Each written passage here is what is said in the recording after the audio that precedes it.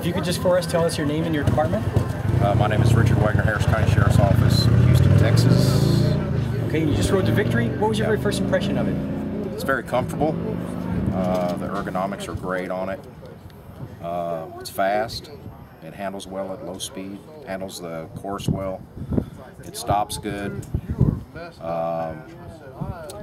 What I really liked about it is the rider comfort. The handlebars come back to you. You don't have to reach for them.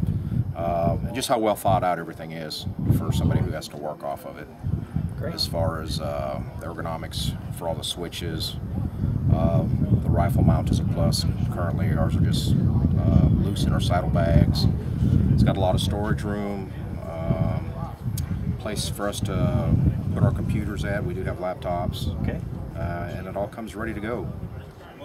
So all you have to do is get on it and go. That's a big plus. What do you ride now? I'm on a Goldwing. Do you think you can see yourself switching over? I do have a Harley Davidson, and I've been to the Harley Davidson motor instructor school, and all of that.